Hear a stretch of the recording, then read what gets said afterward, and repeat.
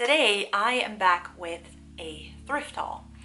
Now, you guys know me probably already, and you know that I don't do haul videos that much on this channel. And the reason is very simple. I don't buy that much stuff to justify haul videos in the first place. But there is a fairly new secondhand mega store here in Berlin, and there's a very cool concept behind it, and I really want to share this with you because I think the idea and the project itself is really cool.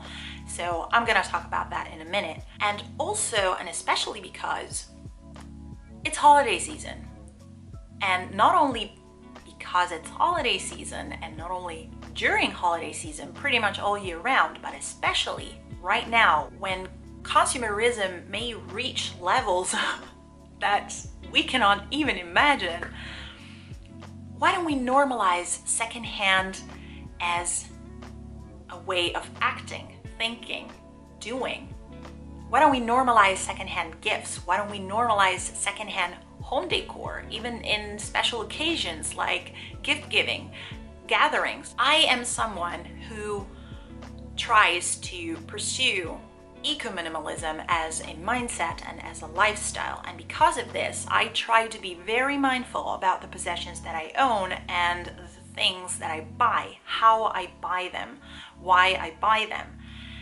And I know that I have options. Amazon Prime is not the only way. I don't want to become a part of that system where clicking on the add to cart button and get it delivered on the next day on my doorstep is the only way to consume and to act as a person and a consumer. And I want to get the message out there. You do have options. I made a video about overconsumption and how you can stop buying useless crap fairly recently. And I want to hopefully inspire you all to consider options, because you do have options. Shopping has become so fast recently, and that constant need for new things, more often than not, is hiding something behind it. Probably there are unprocessed feelings that you have. I refuse to be a part of that system, and I want to encourage you all to do the same. Secondhand can be a brilliant way to think, act, consume, and it's just beneficial for everyone. It's just a fantastic way of creating and supporting that circular economy that is so just wonderful, so dynamic, and so unique and various. That's the message I want to get out there with my little thrift haul today. A couple of weeks ago, before everything shut down here in Berlin, we had the chance to go and visit this secondhand mega store, which is called Nochmall. The very cool thing about this specific thrift store is that it is owned and managed by BSR, which is one of the local waste management companies. I think that's fantastic, and the store itself is gigantic. They have an insane range of products. You can find from furniture to sport equipment to toys, clothes, books, knickknacks for your home, Christmas decor. You can find a whole bunch of different things, and I still got the receipt. Everything I'm about to show you and talk to you about was 26.50 euros, which is around $30 American dollars. We found some very interesting and unique bits and bobs. Now that we do have a cat, we realized pretty quickly that it's very much not recommended to leave cords, cables, and chargers unattended, because no matter what, the cat is going to consider those cords and cables and chargers as, you know, wow, it's playtime. After my cat literally destroyed my headphones, I knew that we needed to find a solution. So we found this very spacious wicker basket, and we keep it on this top shelf up there, where all of our cords, cables, chargers of every sort is going to be stored. Now, it's very unlikely that our cat is going to be able to climb up there, but even if she does, everything is organized in a way that it is not in plain sight all the time, so it won't be exposed all the time, so it's very unlikely that she is going to constantly be climbing up there and playing with our cords. Now, speaking of cats, we wanted to find some kind of little toy. We found this very cute stuffed animal. It's an elephant. She absolutely loves it. Pet care, cat care, or animal care in general can easily be done in a more eco-conscious way without compromising the well-being and the health of your animal.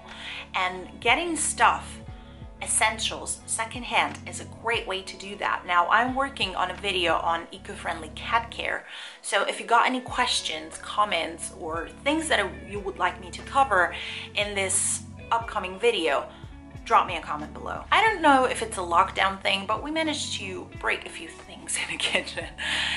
We needed some new wine glasses, and we found beautiful wine glasses. They were €1 each. Not even IKEA is this cheap, people. So that's the cool thing about buying things secondhand.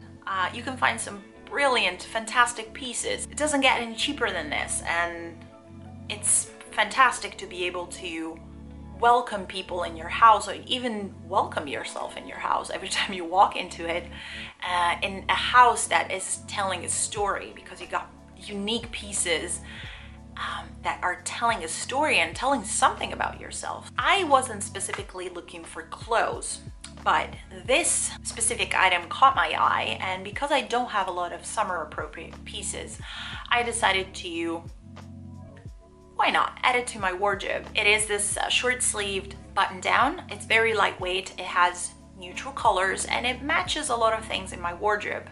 The cool thing about it is that it's slightly oversized, it seems very breathable, and not only it would look good in the summer with shorts and sandals and stuff, but also it can be easily layered up in the winter if I want to kind of have a quirky layered look, kind of an artsy type of outfit, or at least this is how I imagined it, and I think it's a really good addition to my wardrobe. We're not tablecloths people.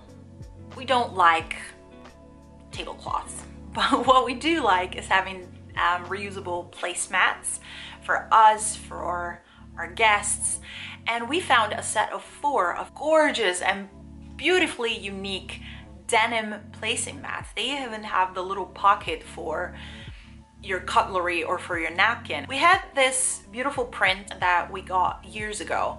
We needed a new picture frame to frame it and to put it on our wall on this little bit of a gallery wall section in a living room, and we found this wooden picture frame. It fits the print and its colors perfectly, and I think it looks lovely with the rest of the things that we hung on our wall. Again, speaking of kitchen items, we don't have a very large kitchen, so we need to maximize the space as much as we can.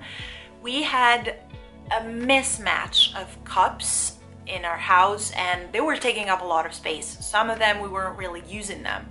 We found these 3 beautiful sets of cup and little plate. They're this gorgeous shade of blue. They are easily stackable, so we can maximize the space, and we still have something very pretty that we can use ourselves every single day, or whenever we will be able to invite people over. And I think they pair super well with our denim placing mats, so I was very excited about this specific find. Finally, let's not forget it, it's Christmas after all, people, so we browsed the Christmas decor section.